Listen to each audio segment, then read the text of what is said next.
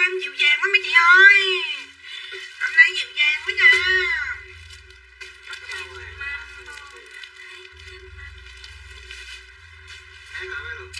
Em mới thấy trò mưa lắc phất trên phố.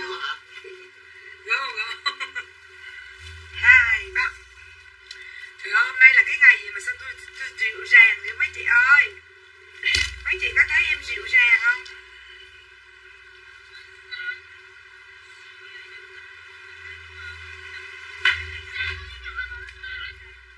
Ủa cái này nó bao xô hết luôn á là. Ôi, sao hôm nay em dịu dàng quá mấy chị ơi. Trời ơi. Em ăn trong cái gì mà em dịu dàng quá mấy chị ơi. Ít mumbo. Em mấy em khi trời mưa lắc phất ở trên phố. Không nhớ ai chứ. Trời ơi.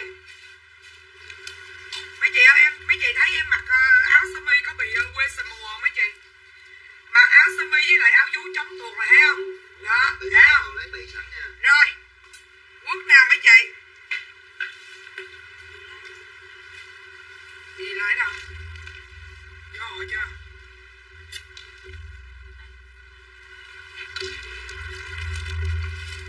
Rồi, 2, 3. Em nói đi em khi trời mưa lắc phất ở trên phố. Thấy ơi, mày đổi wifi cho đi.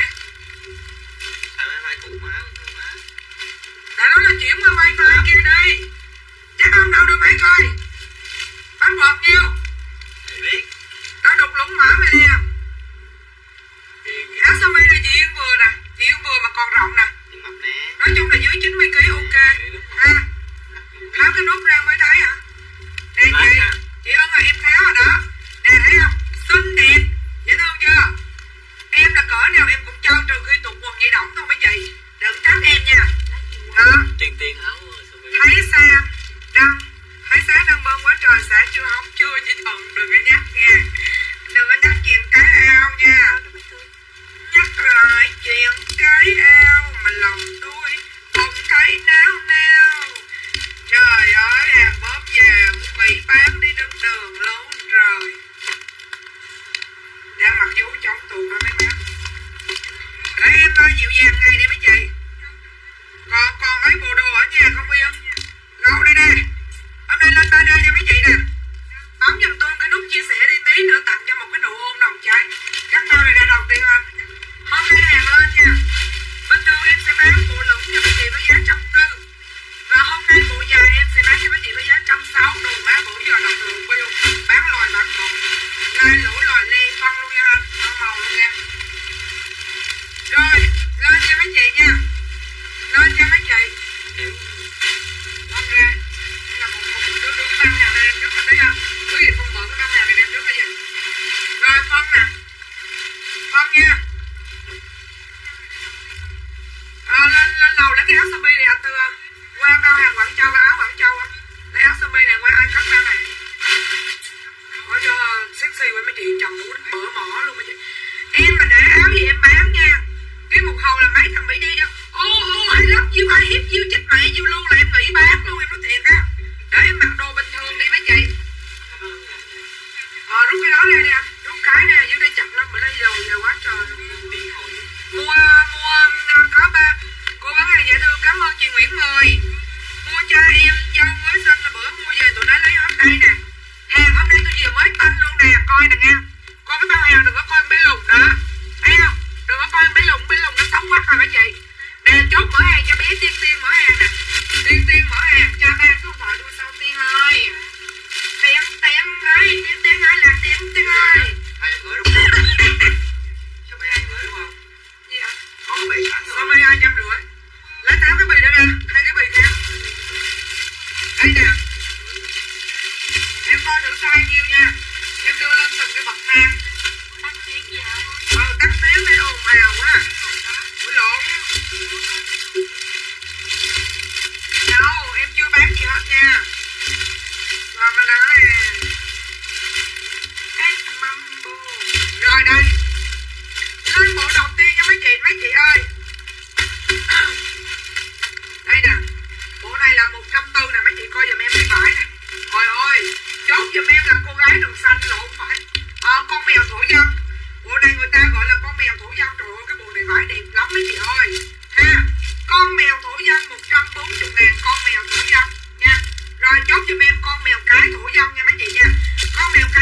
thai từ 62 kg đến 100 kg. Ai mới nói xấu con dâu tôi? Em chị ơi. Chị em còn thằng con trai đang ở giá 18 tuổi là chị, có con nào nữa không? Là mai nốt đi chị. Cái bộ này size số 1 là 60. Kim Dung Trần lấy size dưới 80, 82 kg nha. Rồi đây Kim Dung Trần cho xin 3 số đuôi nè. Kim Dung Trần một bộ 140 ngàn. Mèo, mấy chị chốt cho em mèo kèm số ký nha. Kim Dung Trần nè. Rồi Phạm Trân một bộ 140 nè. Phạm Trân cho cái bút lông ấy, cho em cái bút lông anh Tư. Rồi Phạm Trân nè. Rồi Tiên Tiên của mèo số 2 của Tiên Tiên nè. Trời ơi em nói mấy chị đẹp lắm. Đẹp lắm, bộ 140 của Tiên Tiên nè. Rồi ai chốt nữa mấy chị? 80 kg ai đã từng đi qua sông Cửu Long Giang chốt giùm em bộ con mèo cái coi mấy chị ơi. Con mèo này mấy chị nha, mùa nắng mặc sẽ mát, mùa mát mặc sẽ mát, và mùa nóng mặc nó cũng mát, và mùa lạnh mặc thì nó cũng mát. Đó, lấy 2 bộ là thêm một bộ số 1 của Rô Phạm Trân nè. Rồi tiếp tục. Cái gì cho nó từ cái gì cũng được. Rồi Phạm Trân thêm một bộ nè, 140 ngàn của Phạm Trân. Bộ này mà chị nào cần bộ phông dài áo đĩa, nói chung là đại khái là bao nhiêu cũng có. Nãy giờ chốt con mèo không à.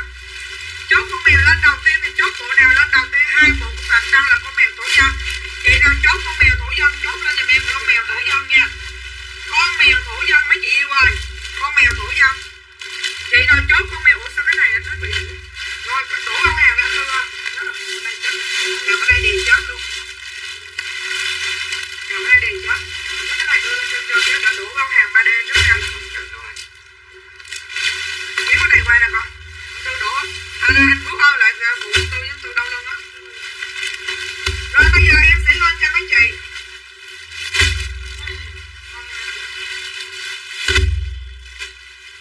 Hàng mà đóng rầm rầm luôn mấy chị.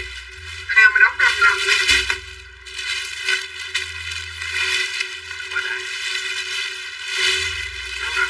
Không có 95 kg.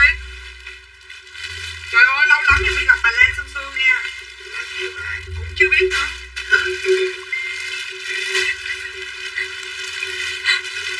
Lên hàng mới không? Ủa nhiều này có vô tờ nào lên số 7 không vậy?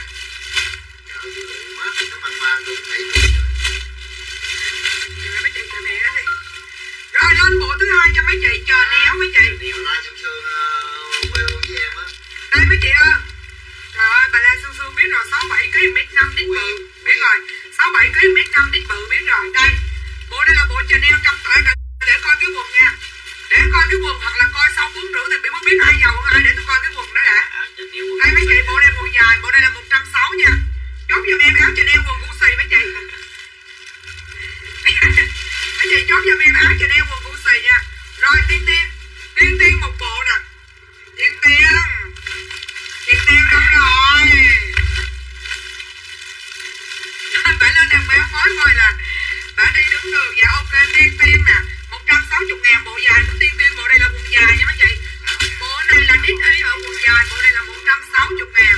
Đít y ở quần dài nha mấy chị nha. Quần dài là 160, quần lửng là 140.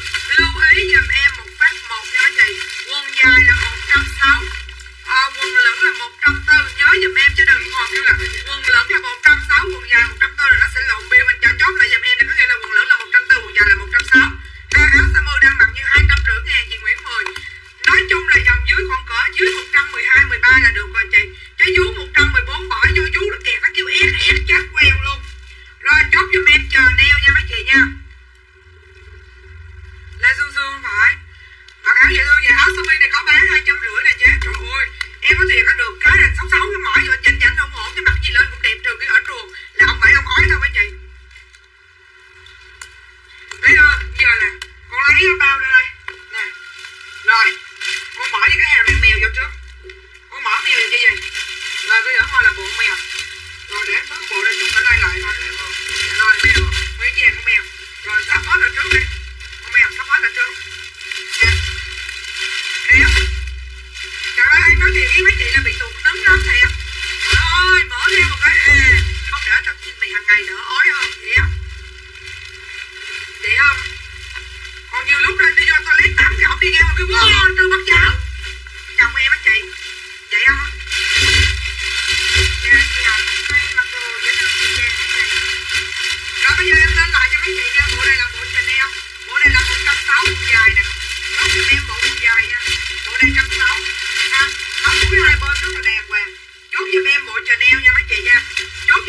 Chanel. Rồi bây giờ em lên tiếp cho mấy chị bộ mèo nè. Em lên tiếp cho mấy chị bộ mèo nha. Có nhiều bộ đẹp đó cho nên mấy chị phải tìm mấy sự phương tướng lại nha. Đây là bộ mèo nè mấy chị. Bộ mèo thủ dân nha, bộ này 3D. Bộ này là 140, bộ này quần lửng. Bộ này quần tới ngay gối nha. Chốt giùm em mèo thủ dân. Vậy là chốt mèo thủ dân, chốt lên giùm em mèo thủ dân. Rồi mèo thủ dân 140, Chanel 160, Chanel là quần dài nha mấy chị nha. Lưu ý, lưu ý. Lưu ý có một con yên đang live stream, lưu ý. Tiếp tục nè, cục đây là thấy không? Tiếp tục với con, để mình hỏi cho bạn. Nói cái gì? Em ta mầm bồ cha la la em cô cô. Ê chú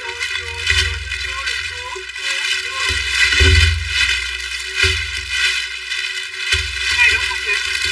Này là chữ F không phải?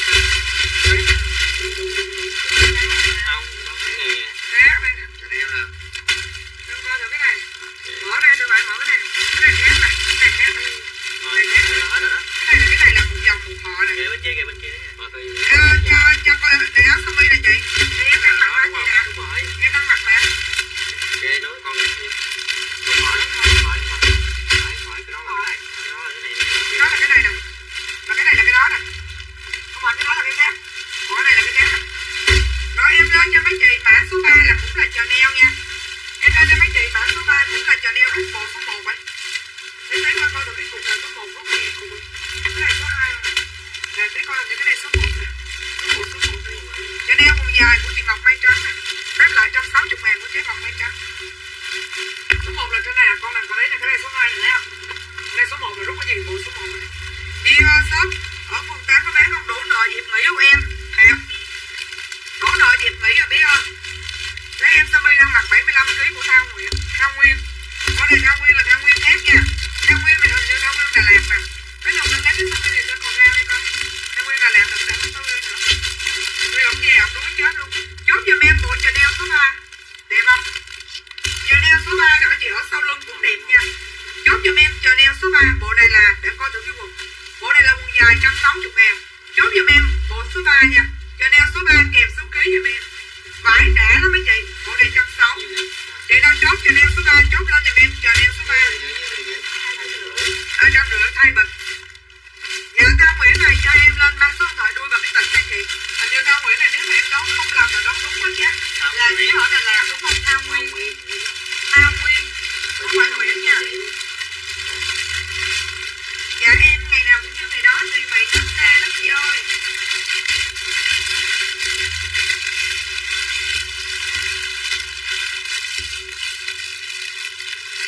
Người ta đi Thao Nguyên đúng rồi, ông này lên ông sửa lại thành Thao Nguyễn mới tôi xỉu luôn á. Áo bông có sao dòng chú dưới 112, 13. Ủa cái cục hàng này còn không vậy? Đà Lạt phải không? Biết mà. Ủa cục hàng này có 2 cục hả? Nó có bị lộn hay không? Còn bao nữa không? Còn bao còn không? Ủa cái cục hàng này ở đâu mà có nhiêu đây vậy? Trời ơi. Mã ông. Mã ông này nó cũng đẹp. Rồi, đút cái bao này vô một bao đi. Rồi em lên cho mấy chị cái mã ong nè. Cái mã ong này nó cũng đẹp mấy chị. Cái mã ong còn đẹp nhưng mà nó ép nhơn cái là nó chỉ còn size lớn thôi. Có nghĩa là từ 80kg đến 100kg mã ong. Nè mấy chị thấy cái mã này mấy chị mê. Nè, mã ong của Thùy nè. Chốt giùm em mã ong nha. Mã ong. Số 3 của chị Ngọc Mai Trắng này chung luôn hả?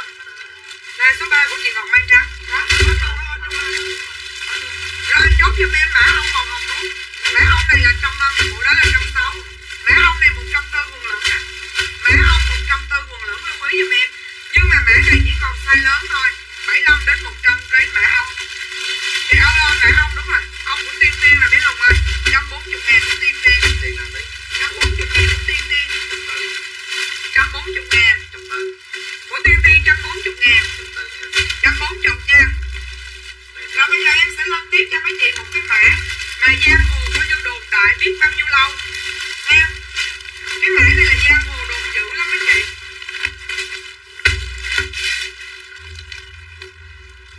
Cái lục là lấy bao nhiêu tiền? Hình như cục này với cục này là một hả con? À, 95kg nè. Mã ong của Kim Ngon Phạm nè. Rồi 140.000 của Kim Ngân Phạm cho xin địa chỉ số điện thoại rồi.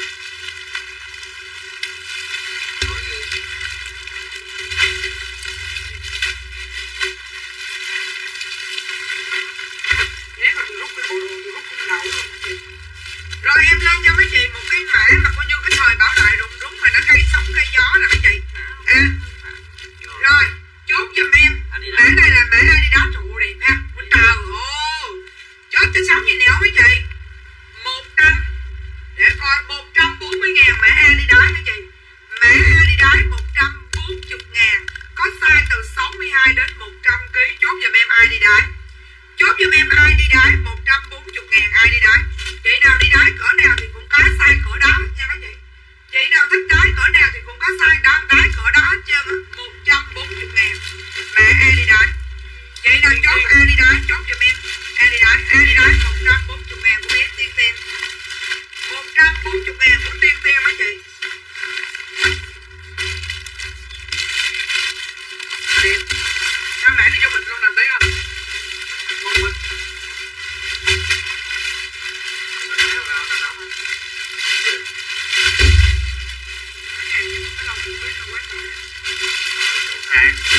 Còn đây cũng quá tải rồi.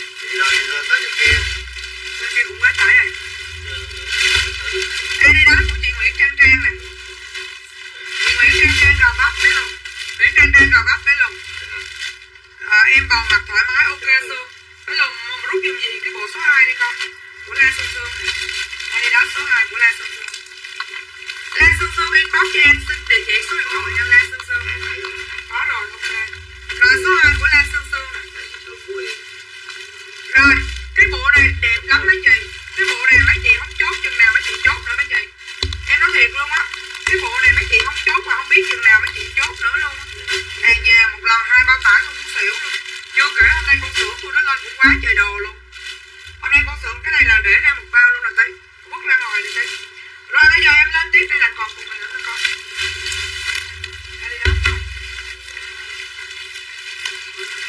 Qua cho tí nữa. Rồi bây giờ em lên cho mấy chị tiếp tục. Không có chung. Bỏ ra một mẫu mà sao chung được.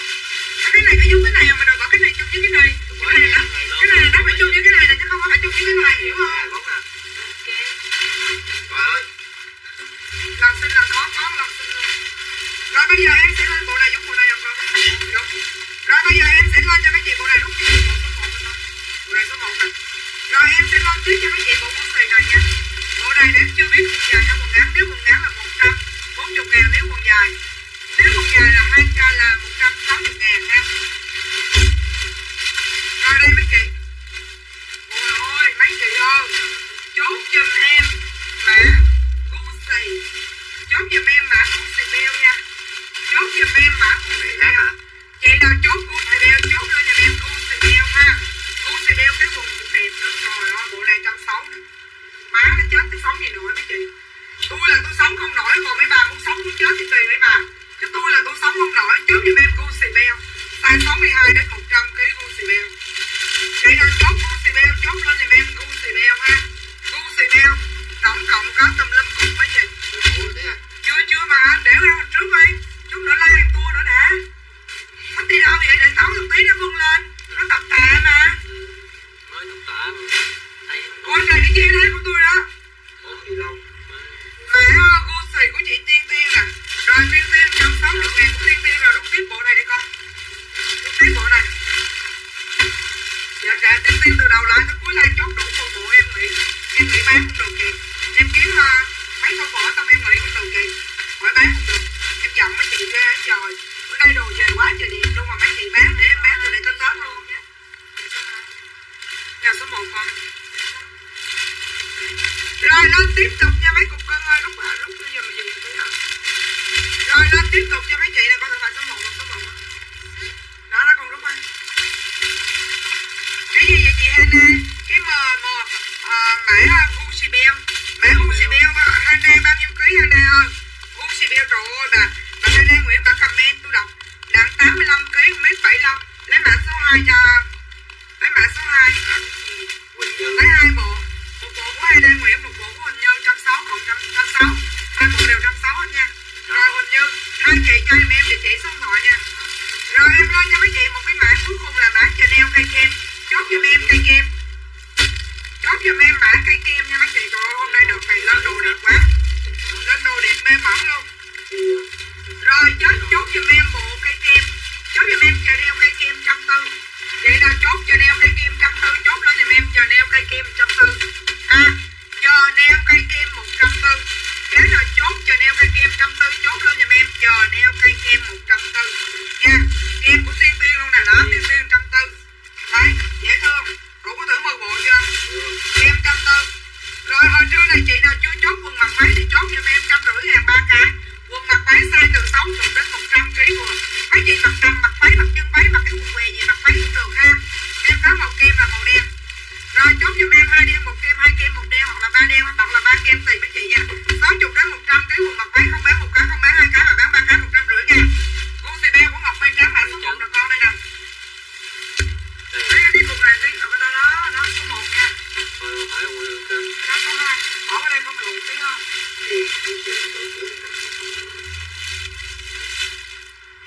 Nguyễn mà đi đâu mà vẫn thích câu 2 mà được bùa đi. Ủa con xì beo đâu rồi? Đây hả? Dài. Rồi đúng rồi. Rồi Ngọc Mai Trắng 160.000 của chế Ngọc Mai Trắng. Gu xì beo của chị Ren Nguyễn mã số 1 luôn nè. Ren Nguyễn 160. Ren Nguyễn 160. Dạ quay à chị. Quay à. Quay à chị. Mà không có, người ta nói không có cái lửa đó là chết. Rồi con Thủy nó sẽ vô nó hỏi chị Yên ơi. Rồi tấu sao để chứ cút nút kiếm. Khó hiểu lắm. Ba cái đen, 90 kg này la xa, có lộn la la không? La la. Hòn Châu chờ đeo cây kem nhiêu ký Khải ơi. Hòn Châu chờ đeo cây kem nhiêu ký lên giùm chị cái ký nha. La Sương Sương lấy 3 cái đen. Mấy cái quần này mai mốt màu lớn mặc đi đẻ được nè. 150.000 của La Sương Sương. Bỏ bình bông hương thấy không? Cái kem ngọc mai trắng nè. Bỏ bình bông hương. Thấy không? Rút cái kem mã số 1 này. Cái kem 140 của chị Ngọc Mai Trắng. Cái kem 140 của chị Ngọc Mai Trắng. Em bán đủ 20 set nghỉ cho mấy chị nha. Bán đủ 20 set nghỉ. Đó tôi biết bánh tụi nó mi liền. Quỷ ma mi liền. Thấy không? Rồi lấy cái kem này của Long Re Long vô ấy. 140 của Long Re Long vô. Ông biết là nếu không bánh tụi nó sẽ hỏi là đột phát lỡ cắn lửa nút luôn mà tấu lửa đâu mà đem cho cút nút kiếm quỷ cả hay thiệt. Ở đâu mà nó chút hiệu tôi nói thiệt. Cúng nè thắp đây nè nghe lên. Quần đùi 140. Thiên Linh Linh chưa giải tình nó đứng ngay trước mặt luôn thiệt. Quỷ á. Lâu ra lâu vô nè.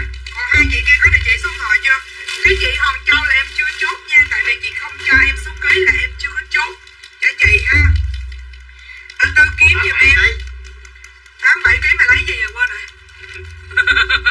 Tôi nói rồi. Cái kem số 2 nè. Hòn Châu cho em xin địa chỉ số điện thoại tôi lấy là số 2. Nè cái kem số 2 là 140. Tôi nói rồi là chốt là cây kem kèm số ký là sao chứ không là tôi nói chốt cây kem ở trên dưới đây kèm số ký là không biết cái cây gì cà lem gì luôn á mấy chị. Rồi bỏ đi. Bỏ hai bao đi. Rồi bỏ hai bao vô. Đó. Cái này bao nè. Rồi nha. Cái này bên đây. Cái này bên đó. Bên đây. Đó. Rồi. Rồi cái này là bán từ đây tới là như rồi đó mấy chị. Bán mèo. Con chị nào lấy con mèo thủ dông thì chốt giùm em con mèo thủ dông nha. Bán con mèo thủ dông đẹp lắm mấy chị. Con mèo thủ dông rất là đẹp luôn nha. Đây mèo thủ dông. Chị nào chốt mèo thủ dông chốt cho giùm em mèo thủ dông nha. Mà vải này mê lắm mấy chị. Mấy cái vải này mê mỏng lắm. Rồi chị nào lấy quần mặc váy được chốt giùm em nha. Số lượng có hạn mà. Đủ hạn thì cứ chốt sẵn rồi nha. Bây giờ đủ thôi. Là nổ nồng luôn á mấy chị. Là nổ nồng luôn. Rồi chai hạt tưởng không? Hạt tưởng của mình nè. Alo chị Mộng Phạm sáng nhận bill cho cha. Hồi ơi nãy giờ bộ bao đêm về quá trời đẹp luôn mà thấy chị Mộng đâu hết chưa.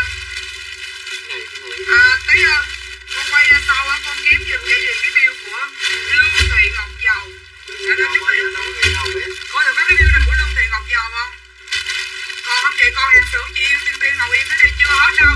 Mày nghĩ sao mà hết hàng vậy Tiêu? Chưa hết đâu. Bộ quần dài nó 200 ngọn chị ồ chết mẹ. Đấy Quy ở đây là quần ngắn là đi bộ 140 vô. Bộ quần dài hôm nay 200 ngọn gì vậy Thủy? Quy bộ quần ngắn, Quy chữa bộ lên ngắn 140. Cái này đi giùm em bộ dài. Bộ dài 160. Quy để biết quần ngắn quần dài cách lấy ha. Còn sơ thôi.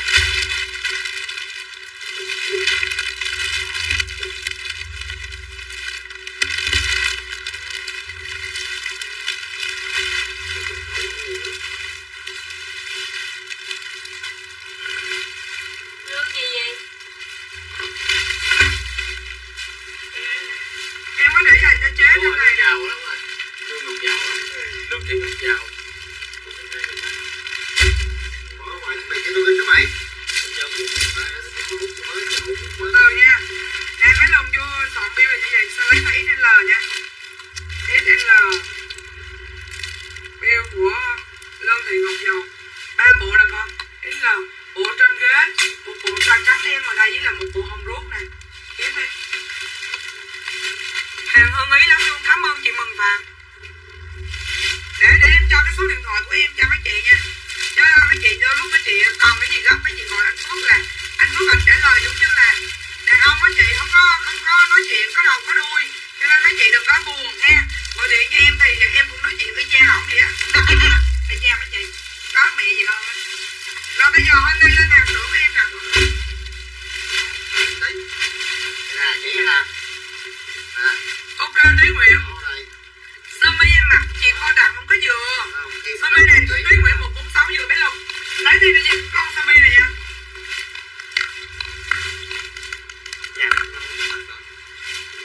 Ôi ông khó chịu à.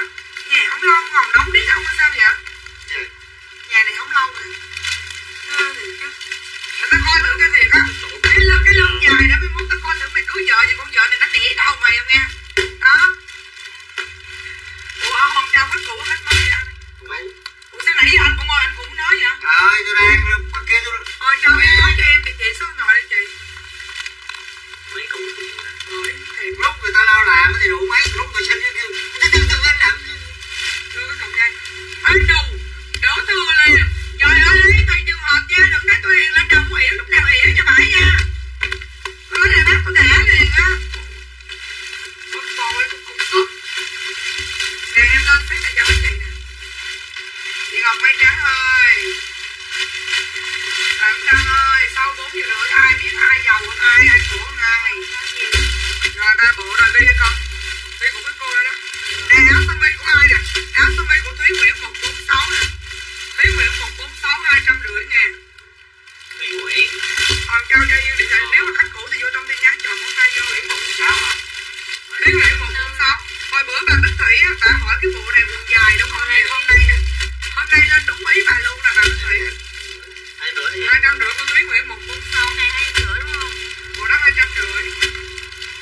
Rồi, bộ kia 240, bộ này 250. Quảng Châu khách cũ vô thì chọn thôi cho đi chị. Đây nè. Bữa chị nào yêu cầu bộ này nha. Bữa chị nào yêu cầu bộ này thì hôm nay chốt giùm tôi phát đi mấy chị. Bà nậu nha đó. Nè hôm nay làm đá khác nha. Hôm nay là tôi làm đá khác cho mấy chị. Nhưng mà đặc điểm của hôm nay là quần dài mấy chị ơi. Lâu ơi là quần chính tóc nha. Là quần chính tóc. Bộ này 240 ngàn. Ôi bộ này vải đẹp lắm chị. Gì vậy con? Gì vậy? Rồi vậy thôi lấy lại một bộ đây là một bộ 240 đây. Rồi. Rồi con ghi cái bill này nè. Cái bill này nè. Để giúp gì ghi? Em đâu biết bill mà anh coi anh làm tự nhiên anh hỏi ủa hỏi ngược lại em hả? Có. Áo ngực em đang mặc mà. Áo ngực là áo áo cúp ngực là chị. Áo mấy bữa em bán 200 mà giờ em sale còn 160 còn size 42 nhân Thảo Dương luôn. Là áo này nè chị. Là áo này nè.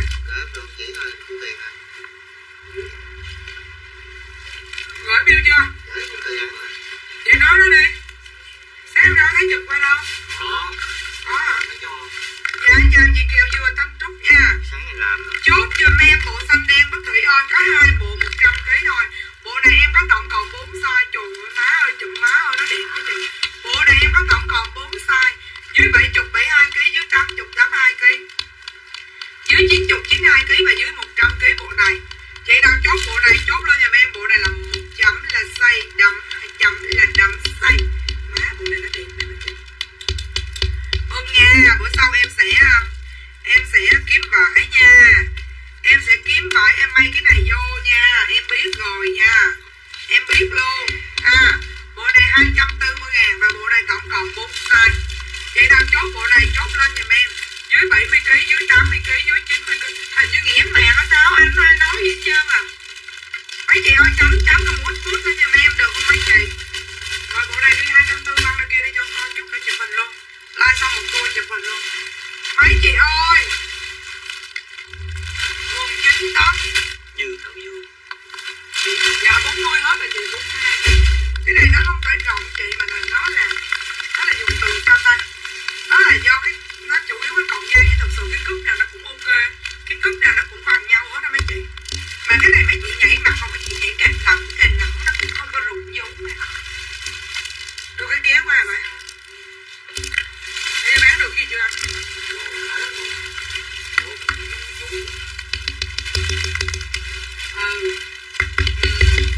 Đó này vú không? Đêm một vú. Không nghe nói. Ngọc mai trắng nè.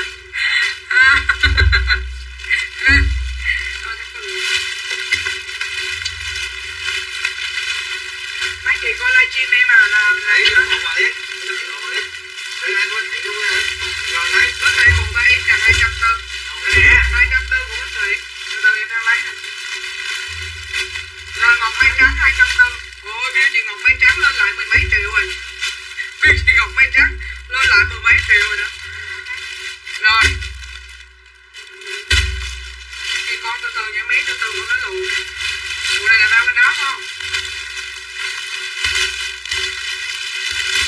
Rồi lên tiếp cho mấy chị một cái bộ xanh đen nữa. Mà em chưa biết xanh đen này là cái gì. Xanh đen này là dâm nha. Xanh đen này là dâm. Rồi mấy chị trúng mánh nữa rồi. Xanh đen này là dâm. Dâm này có dây kéo sau lưng. Đẹp không? Ôi ôi xuất sắc luôn mấy chị. Nè. Dâm này là xanh đen nha. Để em kêu nó sẽ may một cái loại cho dâm đen mình đánh đá lên. Rồi em lên cho mấy chị dâm đen. Dâm xanh đen biết luôn. Kéo băng keo đi con. Kéo băng keo kia dâm chứ không nó lộn với bao xét này biết luôn rồi. Để em coi hàng hôm nay lên cái gì vậy mấy chị.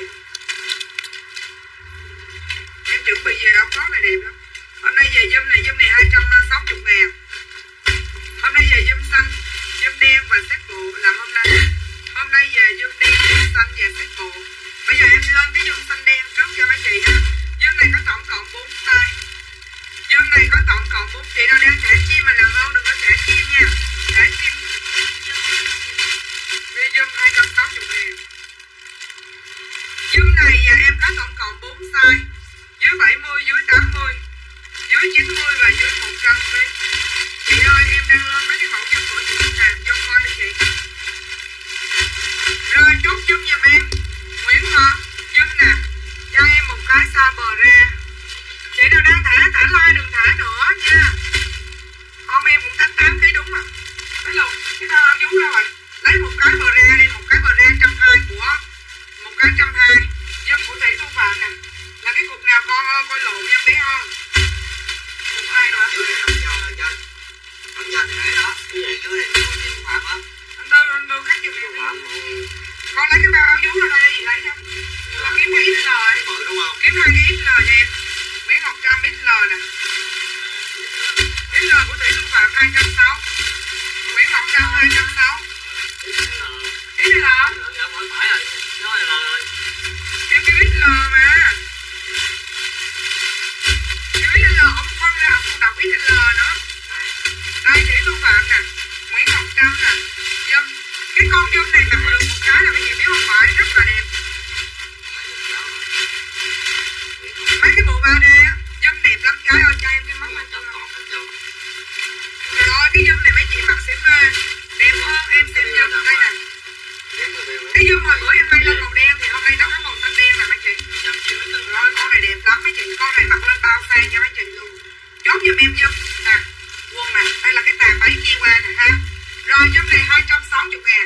Vậy rồi chốt dâm 260 chốt lên giùm em dâm 270 chắc là có bộ đầu. Vậy rồi chốt dâm 260 chốt lên giùm em dâm 260 nha. Kéo bằng keo cho con. Dâm 260 ngàn dâm xanh đen mấy chị. Dâm xanh đen rồi con lấy cái size L nó cũng ăn kia để con chụp luôn bé. Rồi đi 260 dâm. Em lên tiếp cho mấy chị một cái mã nữa nè. Áo vú lấy cho Ngọc còn Châu gì đó. Lấy cái vú này cho Châu nha. 120 ngàn. 120 ngàn Hoàng Châu quận 6 nè. Dạ bữa nay em lên xếp bộ chính tóc đẹp lắm chứ. Rồi ai lấy vú lấy chống tù nữa thêm mày nữa. Sáng xong giờ mày nữa. Cho chị bộ này cái bộ 240 nữa. Đây nè. Trời ơi cái bộ này đẹp lắm.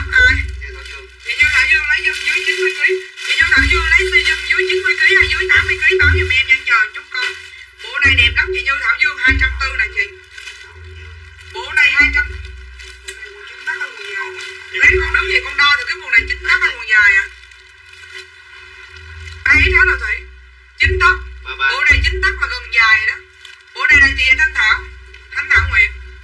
Bởi đẹp mà cái bộ này đẹp mê. Đâu chưa thấy Dương đâu. Cái bộ này để em kêu xưởng em may hàng đính đá vô cho mấy chị rồi. Trời ơi. Nó cái hàng đâu? Chưa. Hàng không có. Ghi rồi. Để nói là chưa, anh Tư nói chưa, lùng nói chưa mà cứ chưa biết à. Chưa tìm được thôi. Lấy cái bill. Đây nè mấy chị. Bill mới nè. Chưa. Để nói là chưa. Thằng này cũng tao nói tiếng nữa à. Sao? Cái tôi đi tìm gì vậy? Chưa có ai chưa có ai. Ủa đây nè chị 85 kg lấy 2 vậy thôi con. Được mấy tên tìm. Nó kêu chưa, thằng này kêu chưa, thằng này nó kêu chưa, thằng kia kêu chưa. Thằng cứ chưa. 260. Rồi thì cho mượn lại cái zoom luôn con. Rồi Như Thảo Dương 260. Zoom đen size XL của zoom xanh đen của chị Phương Thảo Tịnh. Đây là zoom xanh đen này mấy chị Thành Mỹ. Nè, zoom 66 kg của chị Lan Quyên. Phương Thảo Nguyễn XL. Đúng rồi. Rồi cái Lan Quyên Hồng ơi kêu để lại nhớ quan trọng. Rồi bây giờ em cái này đây Thanh Thảo Nguyễn đây. 240 của Thanh Thảo Nguyễn này. Như cái nhà em nó như cái động đỉ chị thiệt. Chị qua nhà em chị ở một ngày là chị ốm lòi luôn, đừng có nói rước con dâu nha, không có đen ra. Chị lấy cái màu đó là màu đậm cho em rồi đó. Nè dâm xanh đen này. Em nói thiệt với chị mà nhìn con dâm này nó mấy chị mê, nhất là cái chất vải. Coi chị em Nguyễn này Lan Quyên. Con này 260 nha. Con này 260 ngàn. Và trong cái livestream này tao nhắc nhẹ mấy cái con mà bán pizza nè. Nói nghe nè, cái kiểu của tao bán hàng là giống như là đủ má đen, nhà ai nấy sáng sáng, nhà ai nấy xị đĩ, nhà ai nấy trâu nha. Của mày cái trâu, bướm nhà mày cái trâu, chim nhà mày cái trâu. Biết đừng có cái kiểu mà đủ má mày bắn mắt bắn rỉ gì đó, mày vừa qua mua đồ tao mà về trong livestream mà đủ má mà xách lên mà đi so sánh nha. Đủ má tao biết một cái tao búng một lê bay lên trụ điện kẹt kêu ép luôn. Tao nói thiệt. Nha. Rồi Lan Quyên lấy giùm 68 kg. 16 kg. Lấy giùm size L của Lan Quyên. Đó là tao nói đây là những lời nói chân tình nhất từ công ty mà trái tim nha.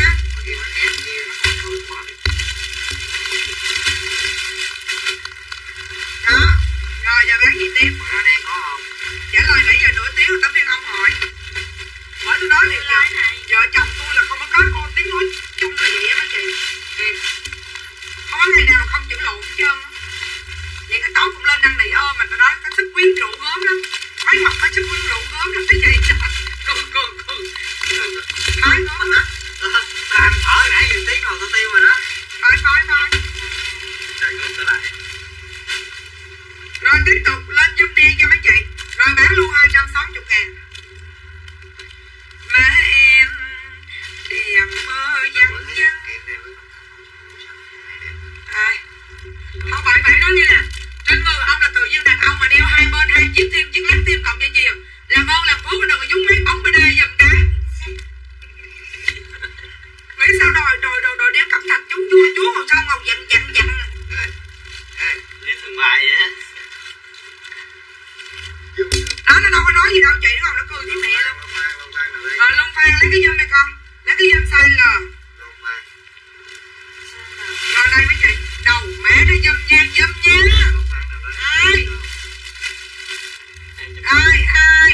Ai đã từng đi qua sông Cửu Long Giang. Thấy không ạ? Cái bill mà cô mới soạn là cũng có cái cô gì á. Rồi ở đây gì ghi ra một chữ gì để định ống cho bạn. Thì mai anh sẽ ghi cái chữ này lên trên cái bill của bạn nha anh.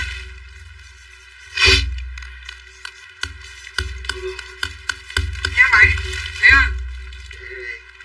Nhớ đi trên cái bill trắng luôn á. Mấy cái bút hết một quạt hết đây.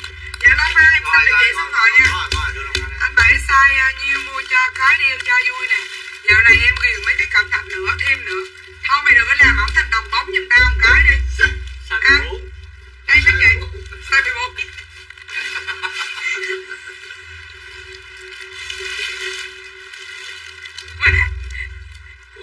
Áo mà có size 14 nữa.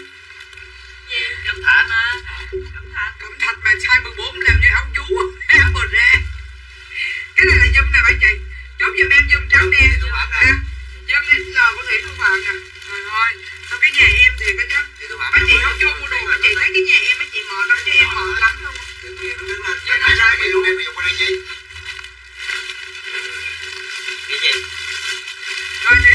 260. Từ mỏng mỏng Còn nó đại á, sao mà tay nhỏ tay ai được. tóc cái của từ mỏng mỏng mỏng 260. Ôi hôm nay giờ xếp đẹp lắm thôi buồn. Áo cho em mặc còn đâu Pha, còn 1-2 cái gì vậy? Con lại ghé lấy cái xếp cho thôi buồn XL rồi. Vì cái xếp này là xếp nổi trên ghế. Rồi chị nào chốt giùm này chốt giùm em nha, giùm 260 luôn nè con đó. Ở đây có 3 món con đi chụp đây. Cái này không phải đầm đen XL con, cái này không phải đầm đen gì Phượng Hoàng mà giùm. Hôm nay em về 2 mẫu giùm và 1 mẫu set. Hôm nay em về 2 mẫu giùm và 1 mẫu set nha. Hôm nay có cái set này đẹp lắm thôi buồn. Nè thôi buồn với cái hàng này là đổi nè. Cái luôn cho gì mượn cái set lại đi con. Mai vô thành phố thăm con gái với thăm anh Tư nữa thì mai nghỉ live stream nha. Bớt giỡn giùm cái mai chị cho mà Có ở đây hứa viên tèo. có hứa viên tèo nha, có eo 77 chị. Có eo 77 size L này nha.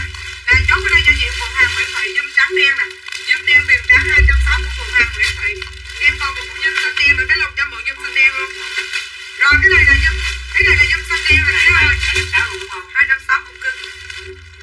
Đây là mấy chị. Chị Phượng Hoàng Nguyễn Thị có lấy cái giùm này là 4 size, dưới 70, dưới 80, dưới 90 và dưới 100 cái đây mấy chị. Ôi ôi cái con giùm xanh đen này nó đẹp lắm mấy chị nè. Đó dịch ra một cái trời ơi bán cái của chiếc chó luôn mấy chị.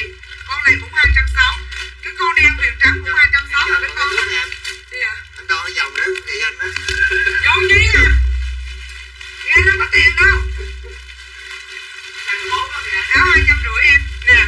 Áo này ở ngoài vải rất là đẹp nha. Áo này vải rất là đẹp. Tự nhiên lâu lâu được mặc áo sơ mi á. Giờ chúc con nó đặt thịt 2 bên háng này con. Rồi lên set này nè. Có áo đầm 90kg nha chị Nguyễn Quốc. Có áo đầm 90kg. Bên em là chỉ có không có tiền thôi, chứ tiền sự là nhà em cái gì cũng có. Dạ cái này là size của chị dưới 70kg. Cái này là hàng xưởng em. Là size của chị ha. Chị khỏi cần hỏi. Chị có cái hàng kia là em đo eo, tại vì nó là hàng Quảng Châu là em mới phải đo eo. Còn hàng xưởng nhà em khỏi đo eo. Khỏi đo eo mà eo đứng, eo nằm, eo ngồi gì em quất hết trơn á mấy chị. Tại vì nó đã có cái bảng định giá size để may lên rập cho mấy chị rồi nha. Nhất là những chị mà có eo đứng là bên em mặc đồ vô một cái là vừa liền. Bộ này nè thôi buồn 240 mới về ngày hôm nay. Ôi cha không, tao đi mua được nhưng mà không có đeo nhiều kỳ cục lắm. Tự nhiên cái đeo ngồi dặn làm như mấy công tử Bạc Liêu mấy hồi xưa ngồi nhai chầu nhót nhá. Bài không? Bài châu những phát á. Sao mới quay nhẫn cho Mày lấy cái gì thôi nè. Giống mấy quỷ đó ghê thiệt chứ. Thôi là mà nó chỉ nói được rồi. Rồi của tôi buồn 240 nè. Của tôi buồn 240. Cái bộ này đẹp lắm. Bộ này phải. Thôi buồn cái gì đừng buồn. Bữa nay thêm cái thằng khùng ở gia nhập nhà em nữa. Thôi buồn mà vô cái set đó đừng buồn. Rồi vậy đây họ nãy giờ bán được gì chưa Biên Thủy nè. Nãy giờ bán được gì chưa Biên Thủy. Rồi cái lồng kéo băng keo với cái dâm đen là con không. Cái băng keo với dâm đen này. Nãy chưa bán được cái quần què gì ngồi mấy chị nói ngoài mấy chị.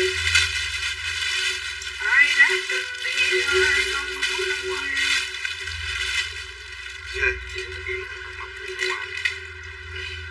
Đó mới á.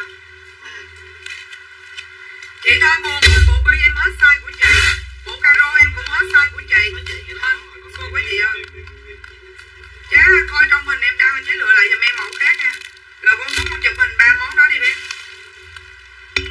Hàng nào con tập mày đã nhìn con. Bay vô múc đi gì bảo cơ cho. Nó nguyên bữa gì á. Cái gì? Chị dùm đen cho viền. Cho chị cái dùm đen không viền. Lấy thêm cái dùm đen xanh đen size L cho chị. Lấy dùm đen không viền đi. Rồi chốt cái này anh. Chốt cái này cho Phạm tên Phạm nè. Chờ chút. Hồi chiều có bill rồi. 140.000 của Phạm tên Phạm. Hồi chiều có bill rồi. 140.000 của Phạm tên Phạm nè.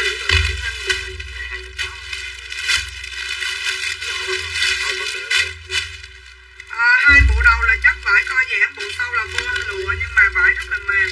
Bộ đầu tiên là 250, bộ thứ hai 220 và bộ thứ ba là 140. Có size chị thấy không, còn size chị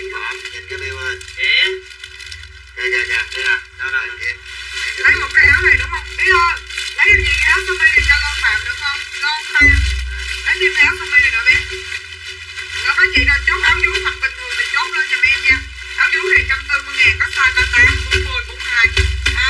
Áo vú này mặc lên thì em nói với chị là mút rất là mỏng, mút vừa vặn luôn ha. Dây cũng êm. Chị nào chốt vú thì chốt lên giùm em. Vú này là 140.000 Nguyễn Thị vú cái gì. Nguyễn Thị vú kèm size 38. Bỏ đàng hoàng nha tỷ ở tí. Rồi, 2 bịch anh ơi. Rồi, của Long Pha 250.000 của Long Pha. Long Pha.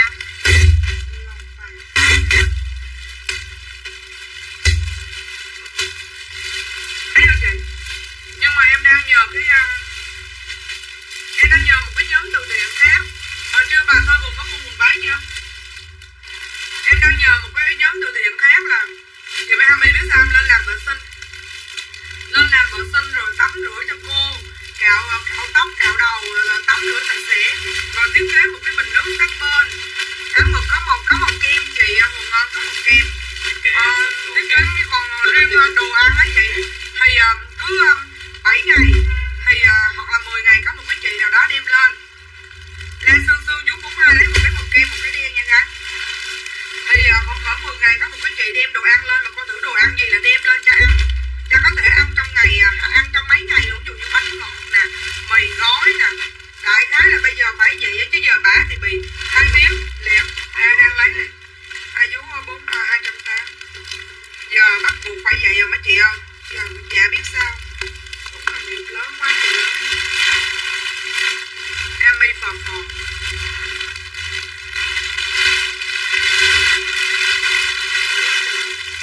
Đã bị tay biến rồi. Mà con là còn bị tâm thần nữa. Dạ. Sống sao nổi.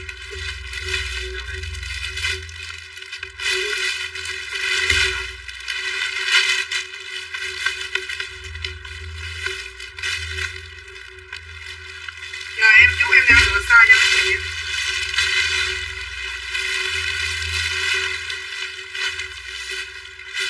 Rồi đây, 2 cái của ai? 2 cái của La Sương Sương nè. 240, 280 của La Sương Sương. Không chị để nó đi. Để đó anh Phước cộng tiền vô để thứ Bảy chịu khoản luôn. Một là 40 nha chị, lấy 40 nha chị Hồn Ngân. Lấy 40 ha. Chứ không có 39, một là 38, hai là 40 chứ rồi. Không có 39 chứ. Bây giờ em còn 40, em còn 38 nè. Nhưng mà em thấy cái trái nó cũng bự lắm chị. Em còn 38 ha. Một cái 40. Em còn một cái 40 nè. Em còn một cái 40 màu kem chứ rồi. Một cái 40 màu kem ha. Một cái 40 màu kem với lại lấy 2 cái 38 màu kem nha chế nha. Rồi của chế Hồ Ngân nè. Hồ Ngân cắt cũ. Rồi Hồ Ngân xếp đàng hoàng là tí không? Xếp lại. Chống tù còn size 42 này chế à. Đúng. Em lấy một cái 40, 2 cái 38 cho chị nha. Còn quần mặc váy từ 60 đến 100 kg có đen. Dạ có màu da, chị nào lấy thì lấy giùm em. Dạ, bé chụp được cái nào thì con đem lên đây để về chị cho cô Nguyệt Thu. Là hôm nay em về 2 mẫu giùm. Hôm 38 hả chị, rồi đưa cái 40 này luôn đây. 3 cái 40 đúng không? Đây. Rồi lấy 3 cái vú 38 đi. Hôm nay em về một cái set. Khỏi đưa. Con đưa đây. Chụp xong rồi hả? Set. Rồi hôm nay em về 2 set, 2 giùm và 1 set chị.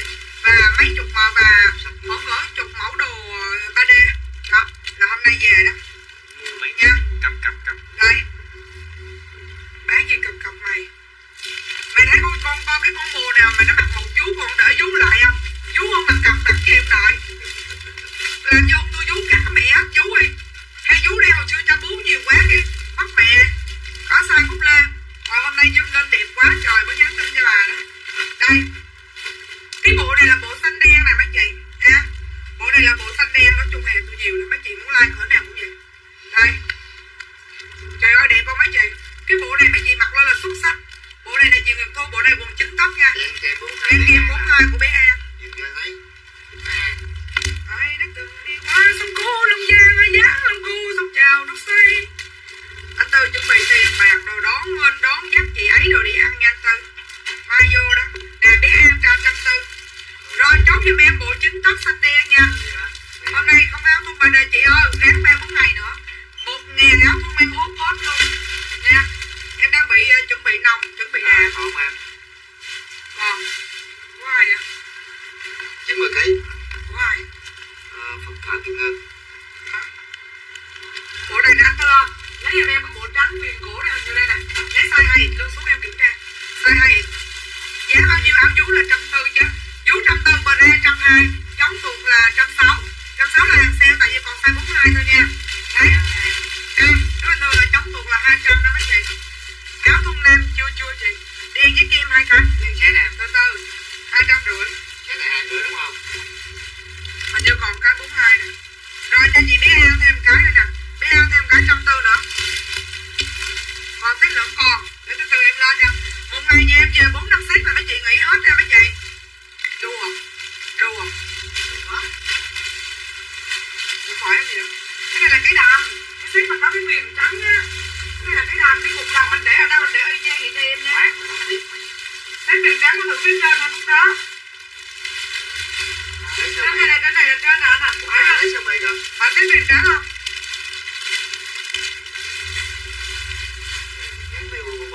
Cái này chỗ này anh bỏ lại y chang chỗ đó không nó lộn. Cái này set viền trắng nè. 90 kg là 2 trên đây. Mấy ai vậy đây? Để em đưa 2 cái zoom lên cho chị coi luôn. Bỏ nó lại cho nó. Mấy ai vậy xuống em.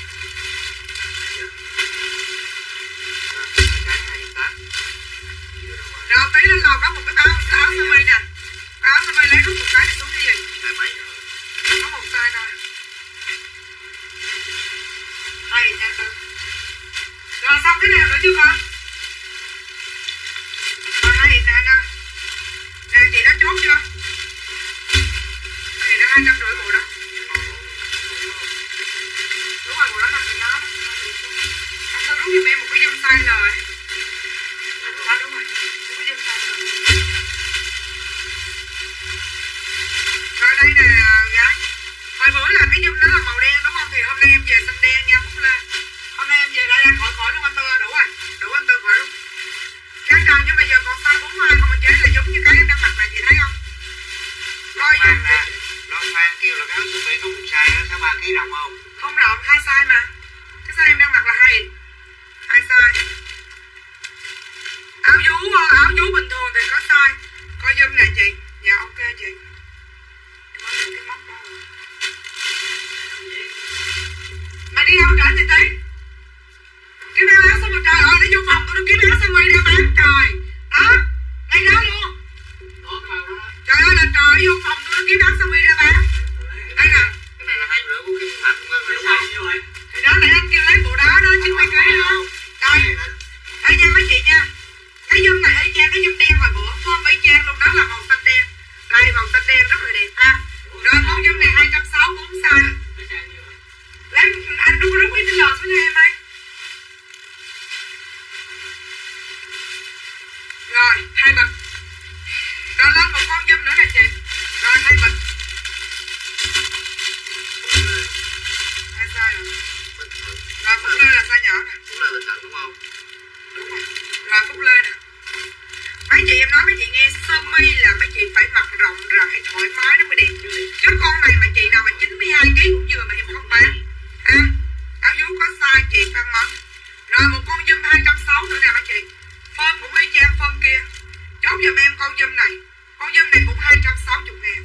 Chị nào chốt zoom này chốt lên giùm em ha. Ở dưới cũng đẹp. Đây, ở dưới nè.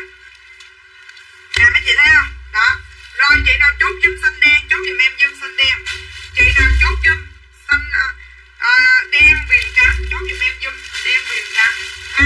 Là em có tổng cộng là nhiêu đó đó mấy chị, nhiêu đó đó. Chị nào chốt nhiêu đó thì chốt lên giùm em nhiêu đó nha. Nhiêu đó. Còn cho áo chống tuột này nha. Đây nè chị nè. Áo chống tuột là chị thấy cái trong của áo chống tuột không? Đây. Anh nên tuyết vỏ zoom size là 2 cái nha chị. 2 cái của anh nên tuyết vỏ lấy cái này bên đây XL đi không? Đúng rồi, XL. Rồi 2 cái của anh nên tuyết vỏ nè. 2 cái cho 260 cộng 260. Lấy một cái size đó zoom xanh đen size L. Hoặc cái đó đó. Rồi cho Phúc Lê bình thường. Phúc Lê Facebook yên bình thường. Phúc Lê nè.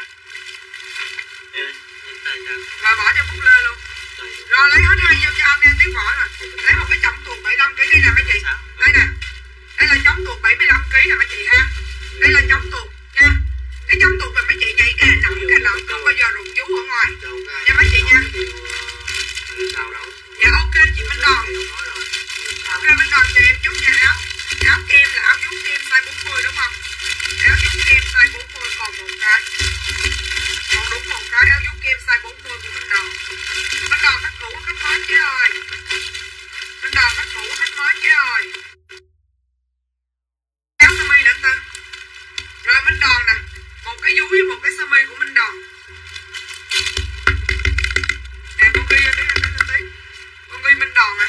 Coi trong cái bài viết á. Giỡn mày. Ghi vô cái gì cả. Mày bớt dở mày nhăn tí nha. Khách cũ dạ ok Minh Đòn khách cũ anh ơi cho ba Paris 3 số điện thoại đuổi sau ơi. Riêng quảng cáo áo vú nhìn cần không. Cái con này mặc sướng lắm chị. Thì hồi xưa mình mặc áo dây mình đời nào mình kiếm được mấy con vú này mấy chị. Không bao giờ kiếm được mấy con hết cho anh. Không bao giờ kiếm được mấy con vú này. Em nói thiệt luôn. Hay bật đi anh. Minh Đòn luôn.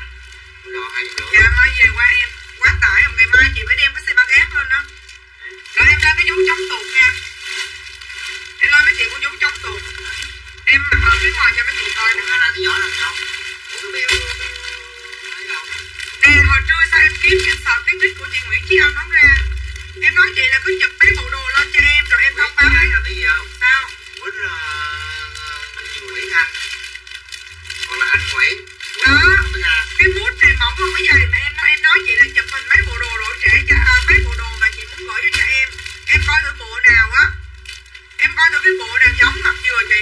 Em coi thử bộ chị mặc ngon, bộ em mặc là áo sơ mi em lấy áo sơ mi Quảng Châu 250 với mấy cái quần váy trên lầu em mặc kèm cho chị. Em nói chị là chụp những cái bộ nào mà chọc mà lỗi thì em đổi, chứ bộ rộng thì chị có thể ra tiệm chị xử lý giùm em một chút. Chứ bây giờ mấy chị rộng chút cái gì chút mấy chị cứ gửi lên em sao tội nghiệp em lắm mấy chị. Dạ chú 40 hết rồi Tâm Ánh ơi. Để em lên cho chống tuột cho mấy chị nha, đợi mấy ngày nữa hàng về nhiều lắm chị Tâm Ánh. Buổi trưa em lên 2 giờ, buổi tối lên 8 rưỡi Tâm Ánh vô ngồi chơi với em. Nè bây giờ lên vú chống tuột cho mấy chị. Vú chống tuột bây giờ em chỉ còn size. Trời anh đứng lên cái này ghê dữ gì anh. Cái bữa nó nè xuống một cái lôi bản họng luôn á. Bắt cái quần què. Đây là vú chống tuột nè. Nó có dây bình thường nha mấy chị, muốn mặc dây thì dây ha. Đây. Em nói mấy chị là mặc sướng lắm đây nè. Đó nhảy đi. Nhảy. Tăng. Không bao giờ rụng vú. Nhảy đi mấy chị nhảy. Đây. Vú. Nhưng mà còn 42. Còn 42.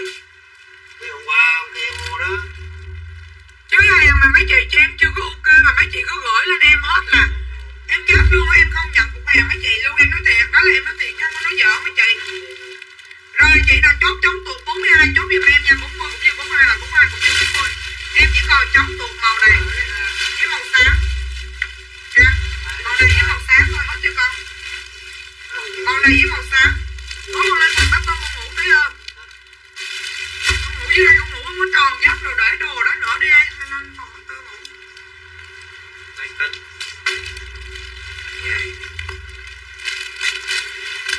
Dạ không chị, bình thường vẫn là cổ vuông bình thường chị.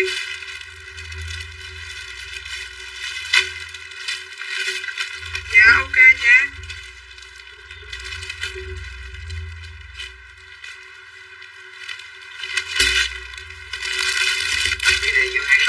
Trời ơi, bán tôi vú chống tuột. Vú chống tuột mà mặc 2 con ốc thì làm sao nó tuột được. Nè, em nói với chị nếu mà chị nào mà vú bự á, dạ là 200 sale còn 160 còn size 42 chị Tâm Ánh. Áo chống tuột 42 màu da Lan Thi ơi. Màu này nha chế Lan Thi. Màu này màu ni giùm em nha. Em hết màu da màu ni nha. Màu ni nha. Nha chị, Lan Thi nè. Lan Thi 160.000 của Lan Thi. Chống tuột đen hết rồi bà nội ơi, để coi thử còn chống tuột đen không. Bây giờ chỉ còn chống tuột xám với một cái màu hồng da thôi. Bây giờ chỉ còn mấy cái xám nè. Nè mấy cái xám với lại màu hồng da thôi mấy chị. Rồi vậy đó.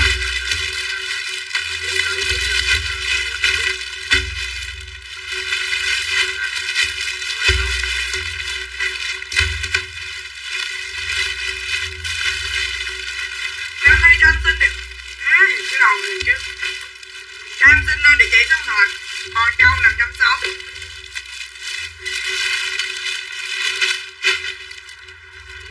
Em còn màu xám Trang Trần ơi, Trang Trần lấy giùm hút giùm em màu xám với Trang Trần nha. Cái này hết cho hết chú 38 rồi chị. Đây. Nè chốt cho Trang Trần, của Trang Trần có địa chỉ số thoại chưa? Chị Nguyễn Chí Anh bây giờ chỉ còn cái vú mặt hàng ngày thôi, 38. Cái này của ai vậy? Đọc ra, quăng ra, đọc hết rồi cái gì anh? Trần Trần mới hiểu không? Cái kia xám nè. Hoàng Châu hả? Hòn Châu nãy giờ có chưa? Vô, hay là? Hòn Châu. Rồi còn cái còn lại là của Trang Trần này có địa chỉ số điện thoại chưa? Trời ơi ba mày ghi thì mày ngồi mày la chú tâm giùm cái đi tí. Bill thì không có nhiêu hết trơn hết trọi. Trang Trần hồi nãy hình như có cái gì rồi đó. Trang Trần lá nãy có cái gì? Tôi không biết. Trời anh coi đúng rồi mẹ ơi. Trời ơi người ta dùng 20 mấy năm người ta không biết con ốc nè chị. Đây. Trời ơi em nói chị nghe con ốc là nó con ốc. Mà tao nói cái hột được cái hột lựu thì nó cái hột lựu. Mà được cầm cái trái chanh thì nó thành trái chanh. Nó đâu có phải mà từ trái chanh mà nó bay xuống con ốc. Mà từ con ốc nó bay lên thành bưởi năm rồi được chị. Còn mẹ nào mà mặc chú này mà còn tuột nữa thì biết làm sao không. Đây nè. Em có một cái loại áo chú này rất là ok nè. Đây. Đây mấy chị. Đây nha. Đó. Tròn qua cổ cột vô ăn ốc dắt lên. Đó y vậy á mấy chị khỏi mặc áo vú. Nếu mà bà nào mà vú mà tuột quá nha. Dạ không có 36 chứ ơi. Trên trời chăm xin địa chỉ số điện thoại cho mình cái hồng da hết rồi chị Tâm Ánh. Bây giờ em chỉ còn đúng một nhiêu đây màu xám thôi là hết sạch. Nếu mà hàng đợt về đợt nữa thì là 200 nha. Lan Thay nãy giờ có bill như vậy? Lan thì có bill mới có bill thì. Dạ cho xin địa chỉ mấy người nhắn tin đây con. Còn mấy cô đây 38. Hình như còn một cái hai cái. Lấy cái 38 này nè chị, em còn một da một đen. Chị Nguyễn Chí Anh lấy đi. Hàng gì mà chưa gì hết mà chị đi chị gửi cho em thì có cho em không muốn nhận luôn á. Mấy chị làm em buồn hết sức luôn. Lấy cô, Gia Lai. Rồi, để coi thử còn nha, cho hết vú rồi đó. Này là 40. Rồi còn một cái da 140 ngàn của chị Nguyễn Chí Anh thôi. Ba con chị nào mà không muốn mặc vú nè Nguyễn Chí Anh nè, tí đi tí. Để cái máy điện thoại ra vô cái like gì, để cái máy điện thoại ra. Đọc Nguyễn Chí Anh là cái chỗ nào là phải ghi cái Nguyễn Chí Anh làm sao liền. Chứ mày ngồi mà giỡn biết mà tới khi rối lên mà cái là cái lợi hàng Mỹ luôn. 140 ngàn. Con chị nào mà thích á, mà mặc vú mềm mềm mà không gọn mà mút mỏng là mặc con này nó giống như áo bà ra nè. À, đây. Rất là đẹp. Rồi hàng Mỹ em có cái màu tím nhạt nè, nó giống như màu da. Để áo vú bình thường thì 140. Tâm Ánh. Tâm Ánh ơi em nói với chế rồi là em còn màu xám, chế lấy được không? Được thì ok lên giùm em nha. Đây nè. Em nói mấy chị cái màu này nó trắng nó sạch sẽ lắm. Nó tím nhạt á. Rồi hai cái này của Hạnh Mỹ nè. 120 240 của Hạnh Mỹ. Mỹ còn bill nè. 120 240. Mỹ còn bill. Áo vú bây giờ còn size 40 à. 40 hết 38 rồi. Giờ còn size 40. Để lùn vô kìm đi Trang Trần trong cái Trang Trần vô giùm đi. Áo vú bây giờ còn đen size 40 mấy chị nha. Vú đen 40 42. Cái gì đây? Chưa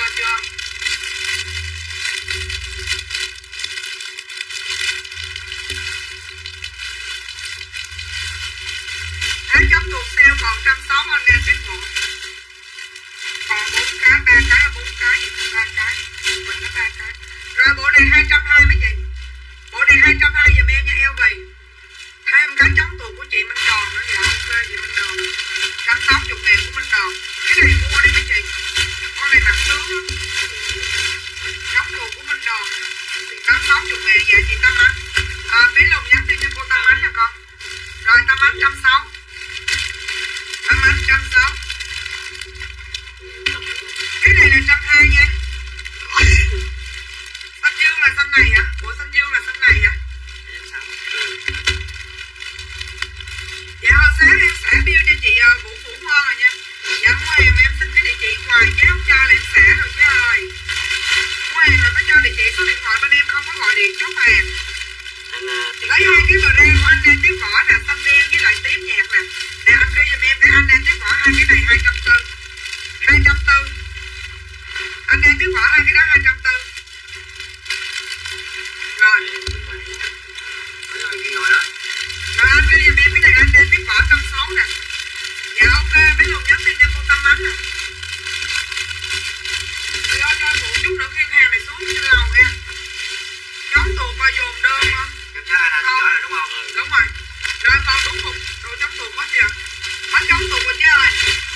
thành chống tù rồi nha. Chống tù mất sạch mấy chị. Giờ là bao tù. Xanh dương với lá hả? À không lấy một tiếp nha. Ủa nãy giờ kêu cho tiếp nha.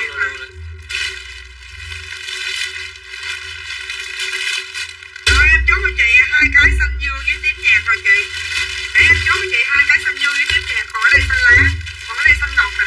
Chị có lấy thêm xanh ngọc thì báo giùm em xanh ngọc nha. Con này mấy chị mặc nguyên một ngày đi ngoài đường nó không có mệt chim nha. Vô ấy giùm cái cô tấm ấm giùm cái luôn. Đây mấy chị ơi, bộ này em có tổng cộng 4 size, có quần váy Tú Quỳnh hôm nay về quần váy. Hôm qua về áo thun quá trời luôn. Rồi lấy thêm anh lên tí bỏ con này 120 nữa. Hôm qua về quần váy quá trời luôn. À hôm qua về áo thun quá trời định kêu gì Tú Quỳnh mà không dám kêu. Có chục đến 100 kg Tú Quỳnh ơi. Quần mặc váy 3 cái, 3 cái 150, 6 cái 300. Cứ 50.000 cái nhưng mà em không bán dưới 2 cái, em bán 3 cái trở lên mấy chị. À, đen với màu da. Đó. Chị nào chốt gì chốt giùm em. Từ từ mấy chị chờ em trước nha. Cho nó nằm cái tóc xuống cái à mấy chị. Định phun nước biết bật bật hết chứ. Đồ đó không.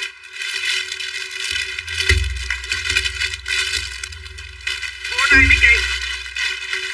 Bộ này 220 kèm quần đùi nha. Bộ này xinh lắm.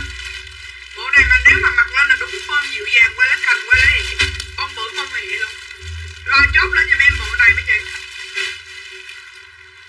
Chốt lên giùm em bộ này nha. Bộ này 220.000 cũng 4 size. Dưới 70kg, dưới 80kg, dưới 90kg và dưới 100kg. Chị ra chốt bộ này chốt lên giùm em với. Bộ này em có tổng cộng 4 size. À, lấy 4 cái 2 đen 2 da nha Tú Quỳnh ơi. Là 4 cái 200 của Tú Quỳnh. 4 cái 200. Tú Quỳnh có muốn coi áo thun không thì giờ dọn hàng hết áo thun. Hay là muốn coi xếp bộ.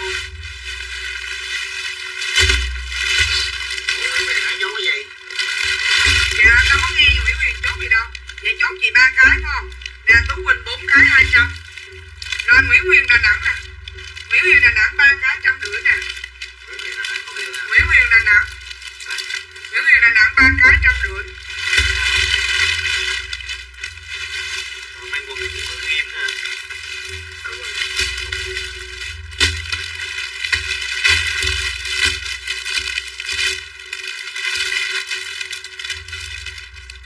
Con Tú ơi.